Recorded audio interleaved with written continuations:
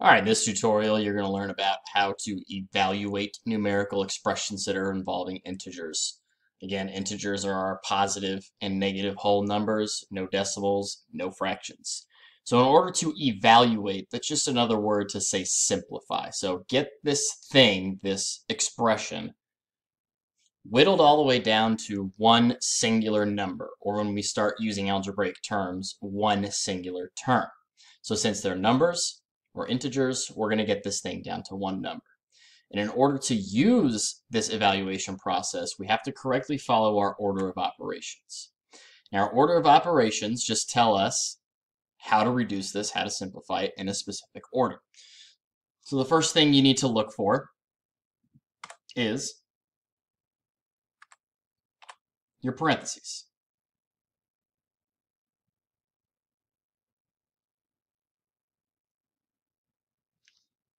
Anything inside a set of parentheses has to be reduced first.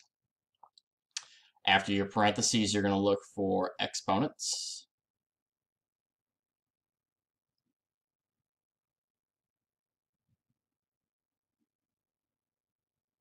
You take your base, raise it to your exponent, and simplify then. Third, and this is going to be two different things at once. Multiply and divide. If you've ever seen the acronym for your order of operations, you may start to kind of see it now as PEMDAS. When you think PEMDAS, some of you may think multiply first and then divide. Well, multiply and divide can be used in any given order. You can divide first, then multiply. You can multiply first, then divide. You can do both of these two things at the same time. This is your third level or layer of your order of operations. And then since I mentioned PEMDAS, the last one is to add and subtract. And again, adding and subtracting can be done at the same time. You can subtract first, then add. You can add, then subtract. Those two things are the same. So you have four different levels of your order of operations. So let's look at a couple of examples and see it in action. Parentheses 7 plus 3 times 4 divided by 2 minus 5 times 6. Now I see a set of parentheses, so I'm going to deal with this thing first. 7 plus 3 is 10.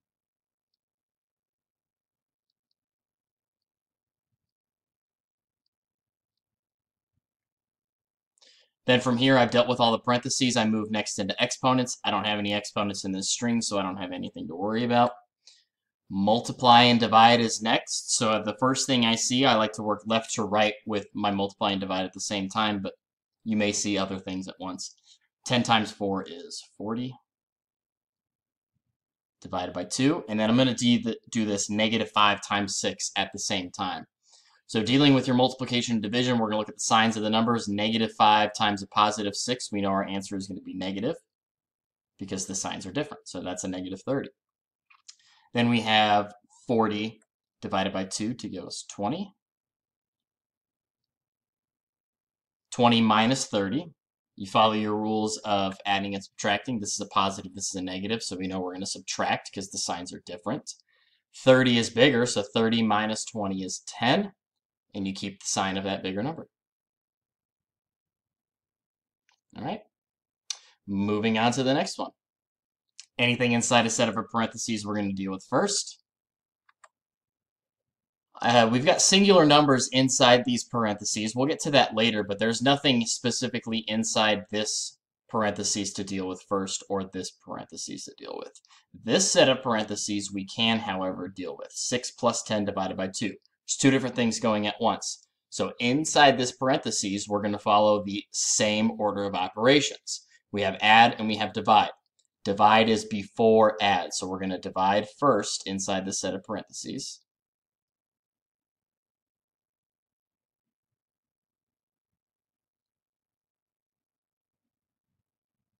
And 10 divided by 2 is 5.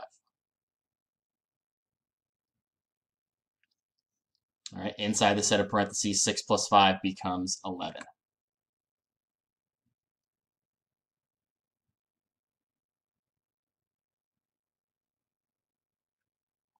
And somehow I wrote this expression backwards.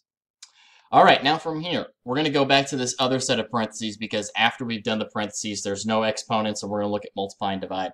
When you see two numbers next to each other, individually in the set of parentheses, this is another way to say multiply. So 5 times 4 is going to be 20.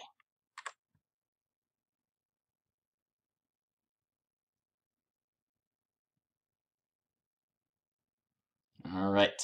Now, from here, this is all item subtract, so I'm just going to work left to right. 8 plus 20 is 28.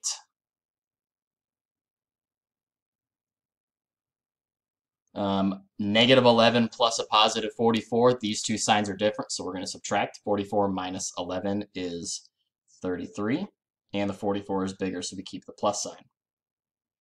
Now, 28 plus 33 is going to be a positive 61. All right, next one. 7 times 2 plus parentheses 7 plus 3 times another set of parentheses 5 minus 2 double closing divided by 4 minus 2. So parentheses inside of parentheses, you have to work furthest inside. So we're going to start with the 5 minus 2 first. That becomes a 3.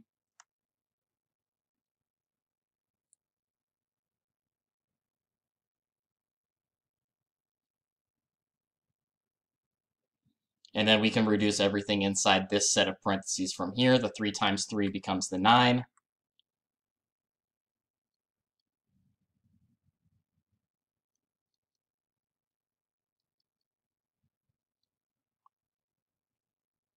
Okay. Inside the set of parentheses, the 7 plus 9 becomes 16. I'm going to bring this up off to the side so I have some more room. So 7 times 2 plus 16 divided by 4 minus 2. Okay. Working left to right, 7 times 2 is 14. 16 divided by 4 is 4. And we're left with just adding and subtracting. So 14 and 4 is 18. Minus 2 is 16. All right, and the last one, 8 minus 2 raised to the exponent 2. There's no parentheses, so we move to exponents. 2 squared is 4. And 8 minus 4 is 4. So follow your rules for order of operations. You guys may have seen this before, but just one thing to remember is that multiply and divide are their own level together. Add and subtract are their own level together. So you start with parentheses first, then exponents, then multiply and or divide, then add and or subtract.